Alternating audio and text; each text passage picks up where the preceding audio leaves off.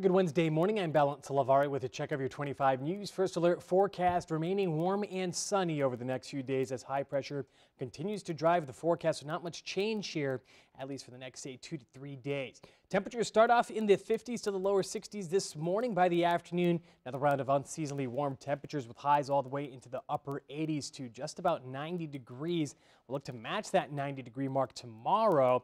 Then as we head on through the weekend, we'll see temperatures gradually begin to cool down. That does come with the chance for some showers. First round of rain looks to arrive Thursday night into Friday with the passing cold front. However, both the daytime hours currently do trend dry. We'll time out the rain and have a look at your latest First Alert forecast on air throughout the morning, as well as on our free 25 News First Alert weather app. Have a great Wednesday.